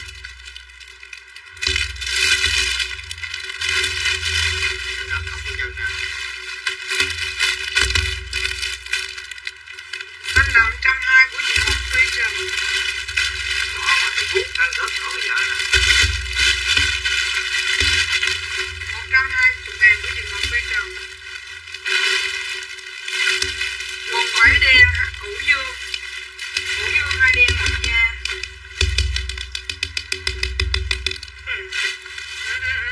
Giờ cái bé Lùng đi ngủ nó hỏi nó đi ngủ luôn chưa nè. Chết tôi chết. Sống đi đâu. Ráng bán ai mai có tiền đi ăn thịt bò. Giờ tôi mấy cái. Cũng dùng 3 cái à. Dạ 2 cái. Dạ 2 cái da 1 đen nha cha. Thì em không có chốt 2 cái, em chốt 3 cái. 3 cái. Cụ Dương 3 cái đâu có bán 2 cái đâu anh. Rồi đây nè, chị Thuận Nguyễn 3 cái luôn nè. Dạ mấy chế muốn sao muốn xả hàng bơm không em xả hàng bơm cho mấy chế. Thôi mai không kịp đâu, giờ kịp đâu 10 giờ tới Lùng ngủ rồi. Phải dọn dẹp cho tới Lùng nó ngủ sớm á chị. Phải đi học với mấy chị à. Mấy chị có biết không? Rồi Phi ơi, lên bỏ từng xếp đi em xuống nhà dưới. Ghi con Ghi em đi nha. Ghi vô này chưa? Rồi ok. Rồi bộ eo bì dồn đơn dùm Trang 2 quần 3 quần mặc váy nha Trang ơi. Trang Cần nè. Buổi trưa em lên 2 giờ nha mấy chị. Buổi tối 28 giờ rưỡi không mua đồ vô ngồi chơi với em. Nè nè anh là Nguyễn Nguyên nè anh hả? Anh rút kiếm không có nick của Nguyễn Nguyên chết mẹ rồi. Chết mẹ xả bill rồi. Trời ơi thấy chưa bậy nè. Nguyễn Nguyên nè. Trời ơi ông kiếm không ra Nguyễn Nguyên là ông xả bill rồi. Đó. Nè 3 cái này. Thôi chị lên em tặng cho chị một nụ hôn nằm cho em tặng anh Tư về nhà luôn. Tặng luôn thằng Thông luôn chị. Trời ơi xin lỗi gái nha. Trang Trần 3 cái. Rồi bỏ vô đi con. Cái sao giờ hả? Một bao là cái thẻ không kịp. Hàng mai xả đầu like đi mấy chị. Mai xả đầu like. Nè đi từ từ nha, cái đó từ từ là đây. Đi hút mấy cái quần này vô hết này nè. Rồi kéo con keo đi hàng Quảng Châu xem. Đi hàng Quảng Châu quần vô. Rồi biết bữa nào xem. Đem thì giữ luôn. Đem giữ luôn. Cái này nó tiền.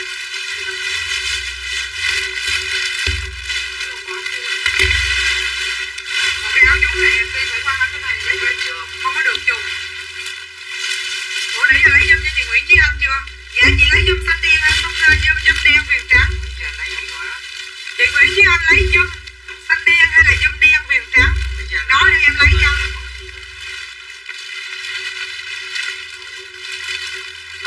Áo ngực đen size 40 mặc bình thường nghe chị. Áo ngực đen 40 mặc bình thường là áo này nè chứ. Là áo mặc hàng ngày nè chứ anh đồng. Size 40 còn màu đen. Đó, cái này là ôm. Cái này dùng từ là Manchester chất Arsenal 2/3 trái như vậy là cái này nè. Đó. Manchester chất Arsenal 2/3. Đó là ngược đây nè chị. 140.000. Gì vậy? Không biết đâu Manchester. Đây nè, Tú Nguyễn đưa lên cho Tú Nguyễn coi Zoom đen viền trắng mới sắp xuống đó thôi. Lấy size XL cho chị Nguyễn Chí Anh đây nè. Để tôi đưa cho mẹ bà tôi Tú Nguyễn coi đây nè Tú Nguyễn. Đây là Tú Nguyễn lấy cái này nha. Cái con này mặc nguyên ngày nó không có bị bó đâu. Anh ơi cho câu lộn Tú Quỳnh chứ không phải Tú Nguyễn, Tú Quỳnh 2 cái. Đúng rồi, Tú Quỳnh 2 cái 240 nè. Tú Quỳnh. Rồi cái này của Nguyễn Chí Anh nè. Size 38 bây giờ hình như còn đen không mà chị Ngô Hiền. Size 38 hình như em còn đen không á chị Ngô Hiền ơi. Size 38 còn đen, mất da. 40 à chị ơi, 40 40 mấy chị ơi, 42. Cái ơi bây giờ còn 40 được không Ngô Hiền? Cái trái nó cũng lên đá nhau á chị, chủ yếu cái dây ở sau nó rộng hay nó chật. Chị Ngô Hiền à, ha. Đấy. Đây, còn một cái màu da size bao nhiêu? 42. Còn cái vú mà của Tú Quỳnh là vú mút rất là mỏng mà không có rộng nha. Đó. Chị nào chốt thì chốt lên giùm em. Mấy chút nữa hút cái điện thoại vô đây luôn kiếm không ra. Rồi hôm nay về một ít bộ 3D đó, mấy chị muốn chốt thì chốt giùm em nha. Rồi hút cái đây bỏ vô đây tí. Lấy băng keo kéo ngang 2 đường. Ghi là set đá, set củ đá 240. Bỏ đây vô đây. Lấy băng keo anh Tư cho anh Phước kéo lại cho nó coi anh Phước. Rồi bộ này là 140 nè mấy chị. Bộ này 140. Chốt giùm em là bộ cho em xem giùm đen. Bé luôn mới chụp hình đó. Anh em biết vợ có giùm rồi. Họ áo dài được gì anh đồ. Họ áo dài xúc cắt nói chung là chị biết sao không? Cái áo chú mà cho người mặc mình đó là không được mút nhiều. Trừ những chị mà cái vú bự có lộn vú nhỏ nhỏ như một ốc vậy nè. Thì có nên lấy là vú đủ nhiều trộn lên. Còn người mặc mình là đa số đều là vú lớn, vú nhiều và vú nhiều thịt. Cho nên mình lấy cái mút làm mỏng. Và áo dài là cô tô nha chị anh đồ. Đây mấy chị chốt giùm em bộ 3D nha. Bộ 3D chốt giùm em mèo thổ dông. Mèo thổ dông 140.000 và có tổng cộng rất là nhiều size. Rồi tới bây giờ nè. Kéo từng bao vô. Vì like xong bao nào là con dắt trên lau từng bậc thang con để. Rồi. Đứa nào tập tài thì đứa đó bưng. Rồi cái này cái miếng quạt sát vô đây cây cho tí nó bưng không, nó bưng một bao rồi nó đá cái miếng quạt mai mua 200 mấy ngàn lại. Khỏi like luôn á. Đây lên bộ cho Thủy nè. Lên nè mấy chị. Đây Thủy. Mấy bộ nguyên đóng.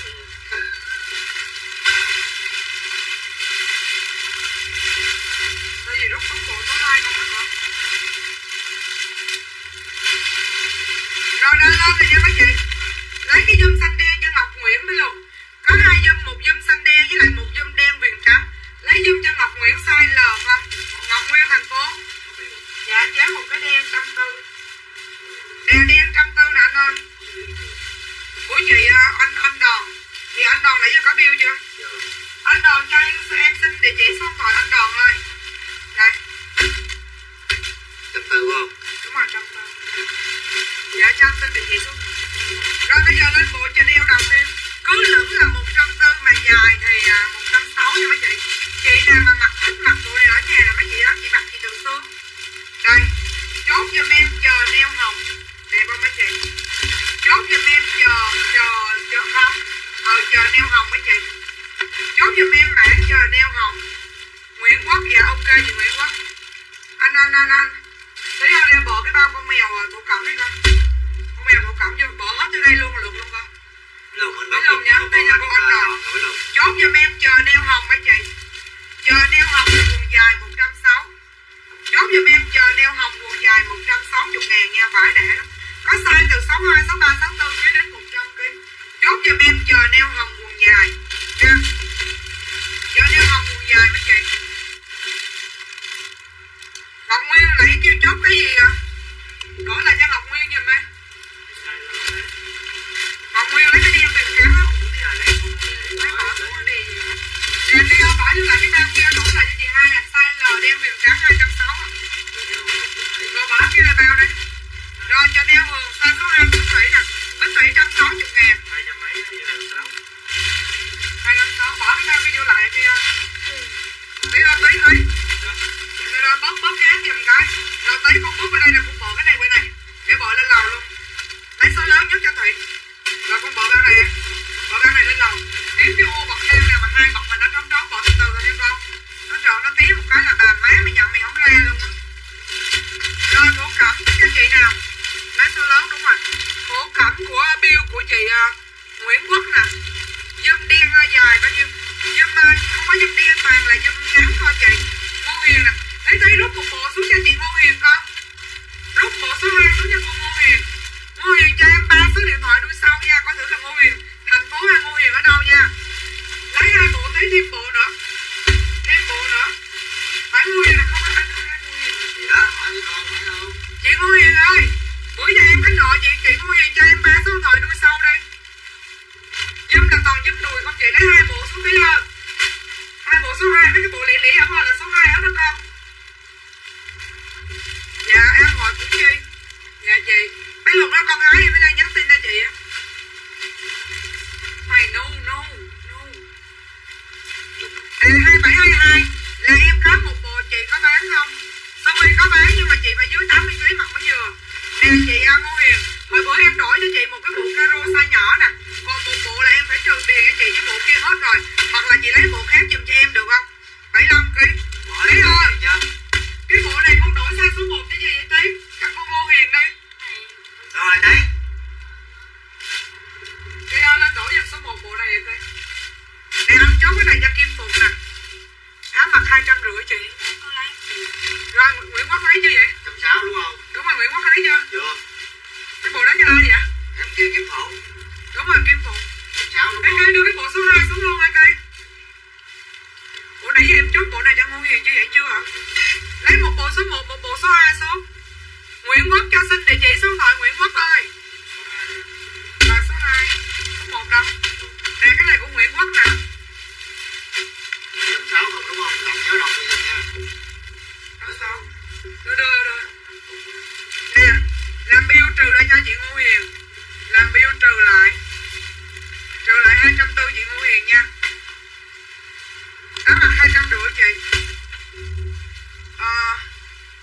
Rồi còn một bộ nữa cho chị Ngô Huyền. Bộ số 1 nha.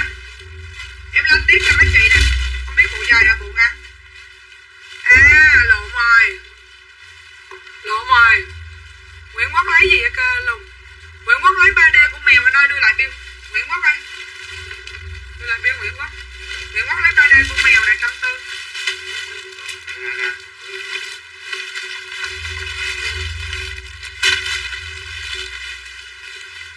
Ok. Thì em cứ ghi cho anh Phước biết á. Nè số 1 của Ngô Huyền ghi vô này mấy lùng ơi. Ghi vô 160 của Ngô Huyền nè. Của Nguyễn Quốc là 140. Nguyễn Quốc cho anh xin địa chỉ số điện thoại nha chị nha. Dạ. Rồi chút nữa đem lên. Rồi. Bộ con mèo nè. Đi. Một lại đem lên luôn. Mèo thổ cẩm. Bộ này nó bỏ cho cái bao cho nha. Bắt cái này qua. Kim Phụng cho địa chỉ số điện thoại Kim Phụng ơi. Kim Phụng ơi cho địa chỉ số điện thoại. Cái bộ này nè mấy chị. Cái bộ này chỉ còn size từ 77, 78kg đến 100kg thôi. Bộ này nè. Chốt giùm em là chờ neo hồng rút. Bộ này quần dài hay quần ngắn ta? Bộ này quần ngắn, bộ này 140 nè. Đẹp ha. Đẹp mấy chị coi vải đẹp lắm. Chờ neo hồng rút mấy chị. Lá ghé gì đang mặc luôn. Chỗ ngay chỗ cò cọc đi đứng hết phía dưới. cái bao áo. Chốt giùm em chờ neo hồng rút 140 nha. Chờ neo hồng rút bây giờ còn size lớn, không còn size nhỏ nha mấy chị. Còn size 75 kg tới 100 kg. Vô trong tin nhắn chọn kìm ngón tay lên trên cùng con ăn uống tiếp đi ra.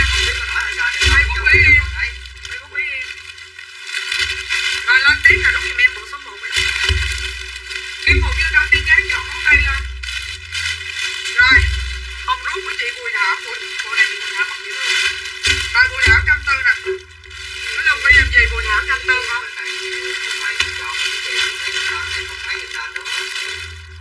Rồi áo của chị Nguyễn Chí Anh nè. Nè. Nguyễn Chí Anh 250. Nguyễn Chí Anh mai chưa gửi bill được đâu nha.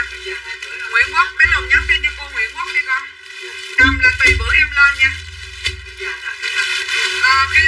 Ở cái đống hàng ở nhà dưới có một cái bao đầm đen.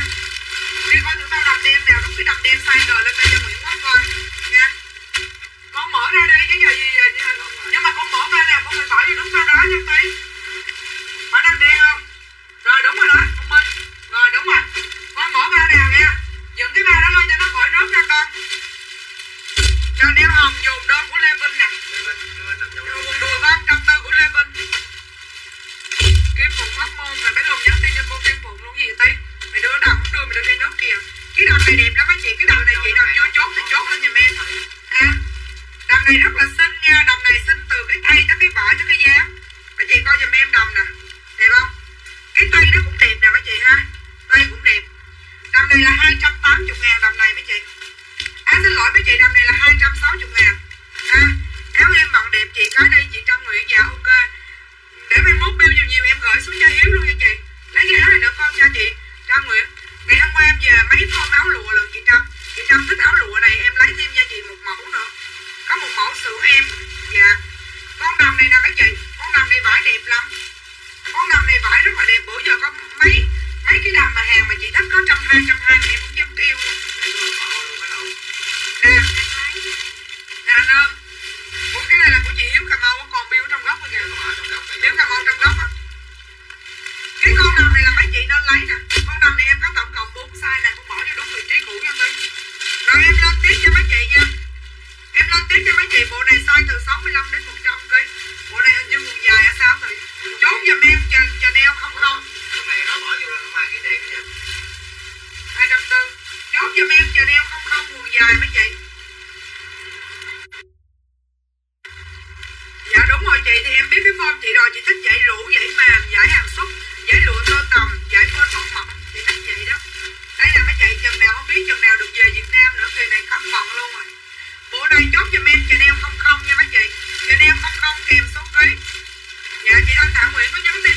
Mấy chị nào muốn dùng bill mai mua thêm thì có nhắn tin vô fanpage cho em nha. 90kg có size chị bên em lúc nào cũng có 4 size á chị Nguyễn Quốc. Dưới 70kg, dưới 80kg, dưới 90kg và dưới 100kg. Lấy cho cái đầm đen size L của Cali Nguyễn con.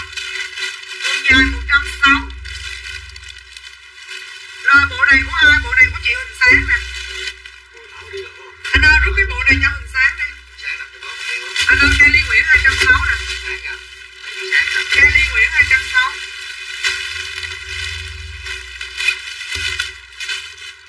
Huỳnh Sáng Cali Nguyễn 260 nha. Huỳnh Sáng 160 nè. Áo đang mặc 75kg vừa.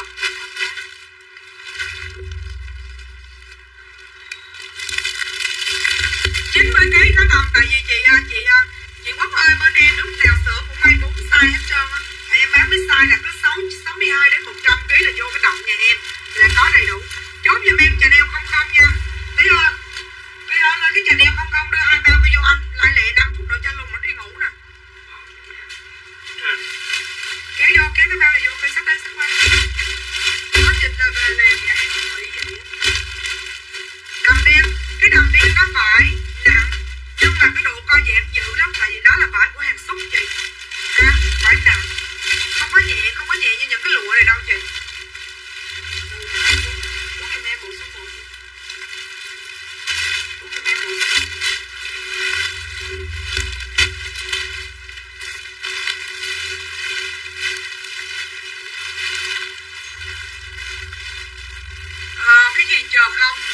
Chanel mã 0068 tí ạ. Rồi cái bao khi đang cầm lên nó lấy còn một bộ số 1 cho chị hai nha. Chờ không. Chanel mã 00 chị Tâm Anh. Chờ không. Mắc mệt cả thiệt. Rồi bây giờ lên một bộ cho mấy chị là Chanel cây kem. Chốt giùm em bộ cây kem nha. Bộ cây kem là quần ngắn. Bộ cây kem là quần tới đầu gối nè mấy chị. Bộ này 140. Đẹp ha. Chốt giùm em Chanel cây kem. Chị nào chốt cây kem chốt giùm em cây kem. Vải đẹp lắm. Cây kem 140 kèm xúc tí nha. Bộ này cũng được không kệ nó rút lại. Chứ không làm tranh bằng. Bộ đồ em phải nghiện thôi chị. Em thấy đồ mà em còn nghiện nữa đừng nói chi mấy chị. Chốt giùm em bộ cây kem. Rồi bộ này của chị Tâm Ánh nè. Tâm Ánh. Cây kem. Tâm Ánh. Coi kiểm tra quần dài quần ngắn em quên rồi. Kiểm tra quần dài hay quần ngắn? Quần dài. Quần dài 160. Ở trong này đúng không? Không phải. Khác. Quần dài. Nó quần dài. Quần nhẹ luôn rồi. Rồi cây kem của anh đang tiếp vỏ 140 nè con. 140 của anh đang tiếp vỏ. Rồi Ngô Huyền 140. Ngô Huyền mới có bill. Muốn kiểm tra cầm thì biết con bỏ vô là tí không. 140 của Ngô Huyền. Rồi cây kem của chị của bé Mộng Mơ.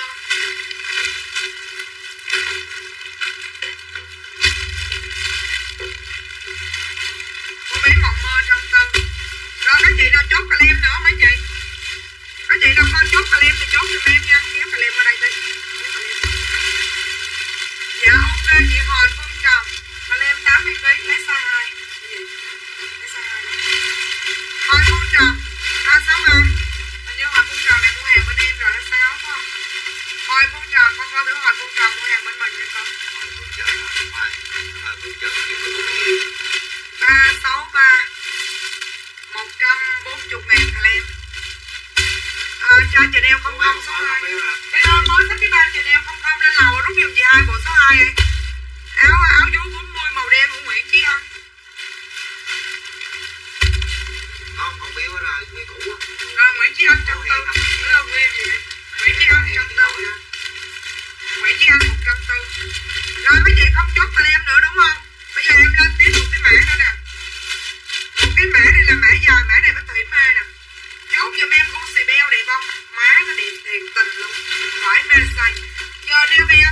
Giờ đeo beo này 160. Chốt giùm em beo nha. Chốt giùm em mã beo đẹp không mấy chị? Em nói với chị là mặt trước mặt sau đều đẹp hết trơn á.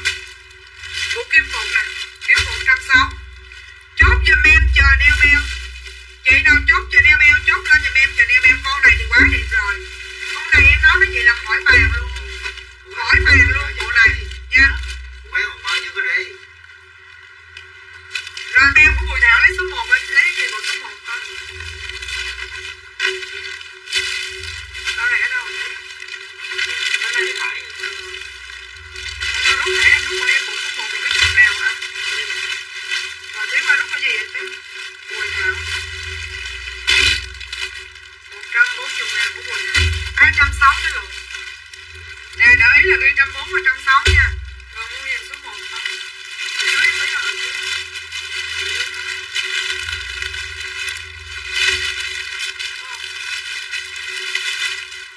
Nó đưa lên mẫu nào là nó sẽ có mẫu đó. Đưa lên mẫu nào nó sẽ có mẫu đó mấy chị nha. Và mua hàng. Dồn bill ơi mấy lượt dồn bill của bất tươi con. Mua hàng 160 đợi ý số nhiêu trên đó nha ha. Lên bên bộ beo số 2. Lên bên bộ beo số 2 con.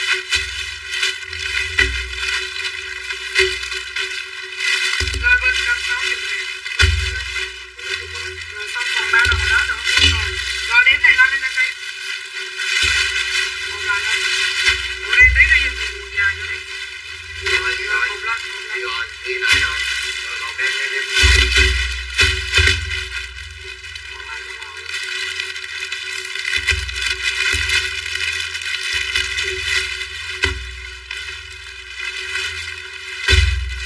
Để em kiểm tra thử gì đi. Như vậy với tao đây nào. Bộ đây là bộ Adidas nè. Rồi bộ này là chị Bùi Thảo em Bộ này đẹp lắm chị Bùi Thảo ơi. Bộ này rất là đẹp luôn. Rồi chốt giùm em Adidas. Đẹp ha. Trời ơi đẹp mê say luôn nè mấy chị. Adidas. Bộ này quá đẹp luôn.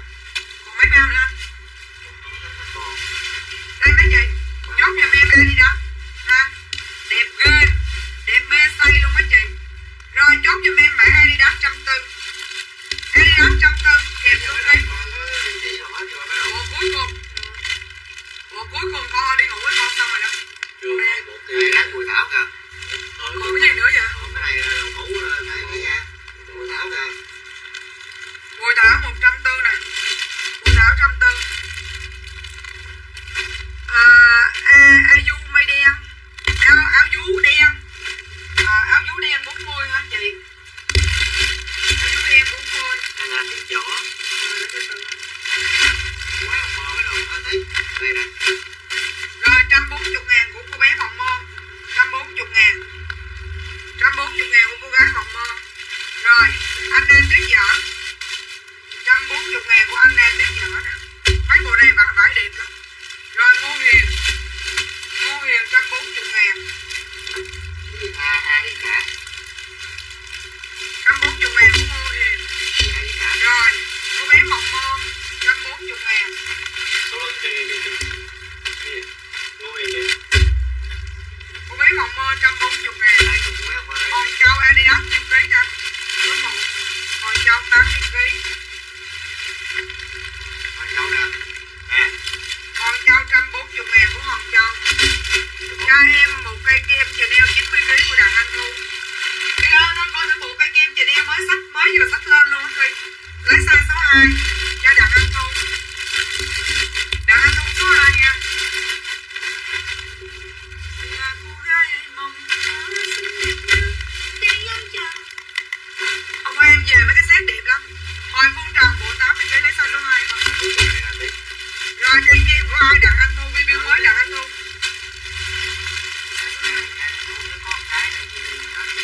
Đặng Anh Thu. Đặng Anh Thu 140. Nhắc tới cái tên anh Thu là muốn nó lừa. Rồi lấy cái bộ của Hòn Châu đổi size cho Hòn Châu nè. Rồi Hồi Phương Trần.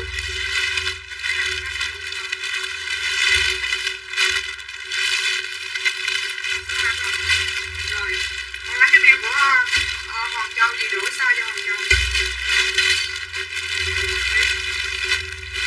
Số 2 không?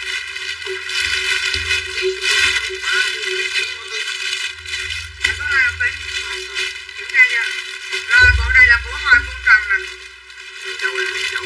Đổi qua số 2 con, đổi bộ này số 2.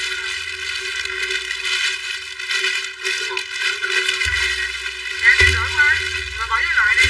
Con coi rước bill của khách là chết luôn anh tí à. Tại vì thấy con làm lộng quá trời luôn anh tí. Hồi Phương Trần 140 nè. Rồi xong vô rồi cột đem bên lòng. Mỗi thứ bật ra ghi là quần lửng đi con. Để Phúc Lâm ghi hoài ở ngoài quần lửng 140 vô. Ghi khắp cái kia ghi. Rồi chào mấy chị nha. Nè mấy chị ngày mai gặp lại nha. Nè mấy chị mai gặp lại chứ mai 2 giờ nha mấy chị. Có nguy cơ là ngày mai nghỉ á.